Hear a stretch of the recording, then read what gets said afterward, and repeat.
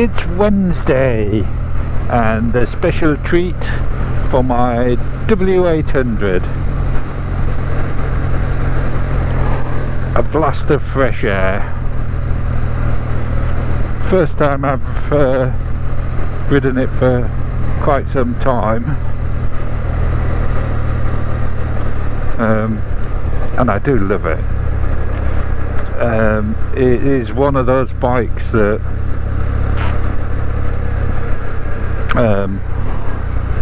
unless you ride it all the time, every time you get on it you think, oh, this is a bit wobbly, and then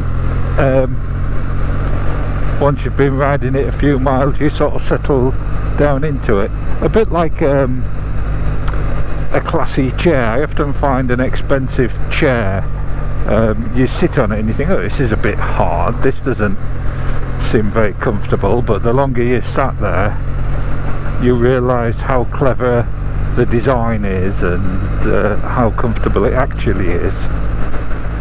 Well, the Kawasaki W800's a little bit like that, though it's far from like sitting on an armchair.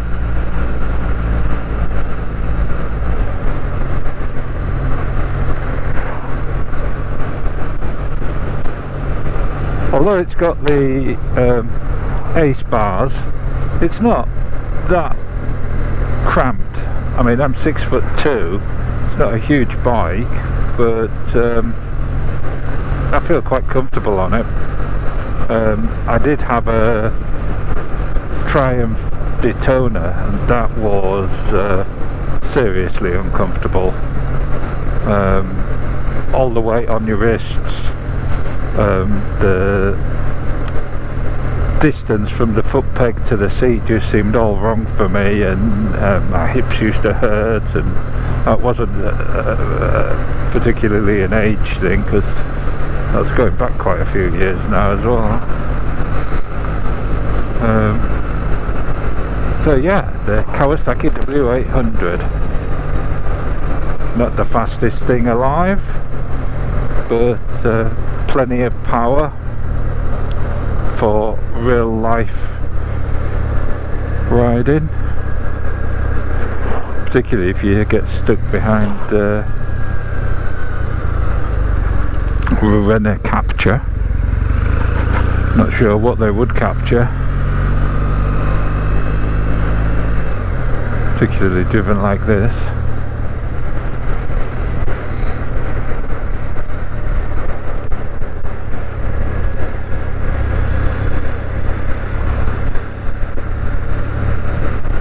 My brother saw my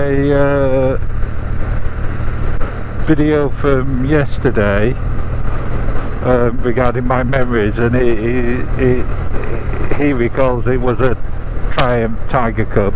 The Bantam we bought, it came in a T-chest apart from the frame, and we rebuilt that, and we remember racing around our garden. We built a track around the garden, and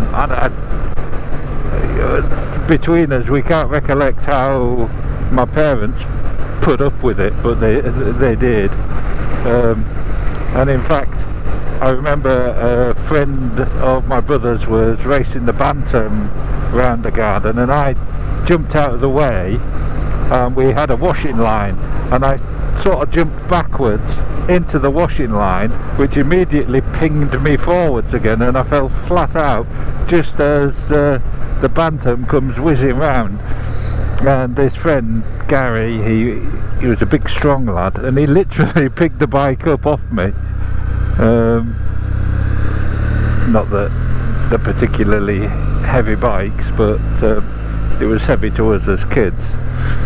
And we recalled a neighbour who was on we had an old Honda 50cc Cub, and he hadn't ridden motorbikes much, but he was going around the track, and he ended up stuck in the hedge with the bike with its front wheel pointing to the skies and him wedged in the hedge. It was hilarious at the time. Amazing we all survived those those years, and even more that my parents put up with the shenanigans that we got up to.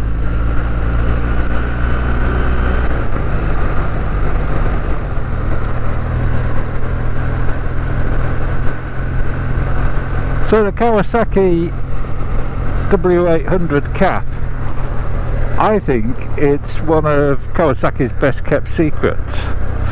I mean, you don't see that many of them, and they don't seem to sell in very large numbers. But I saw this at Orwell Motorcycles, brand new, and it seemed to be there for quite a while, and I got it for a very good price. I just like the look of it. I think it looks simply marvellous, and with Kawasaki technology and reliability, I thought I couldn't go wrong, and I've been proved right. I absolutely love it. Once you get the tyres warmed up, it's pretty good. I mean, if we think back to those early days, or at least my early days of motorbiking, the tyres were almost square, and so you know, you could literally fall off the edge. Well, these tyres aren't quite that bad, but they do have the white the line down the middle, which makes them a bit snaky on white lines and any rips and roadwork patches and things.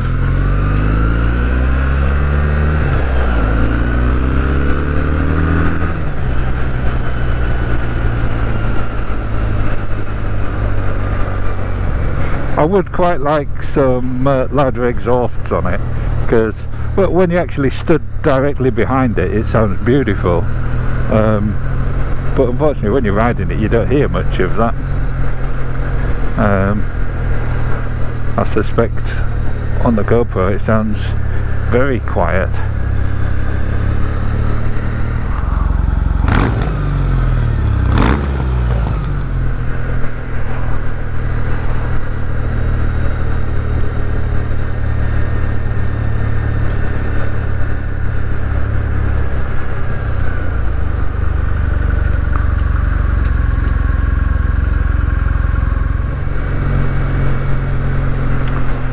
So, a ride out on the W800.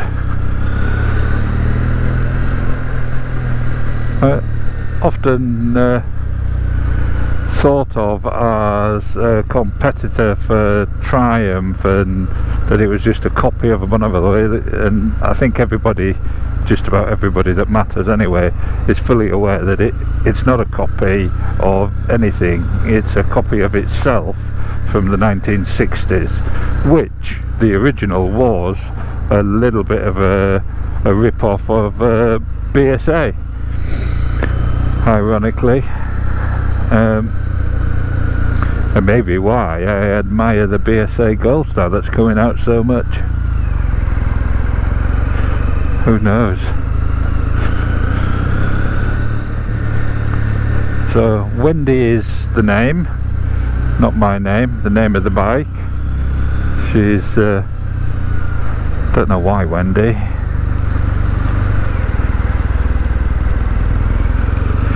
but there you go.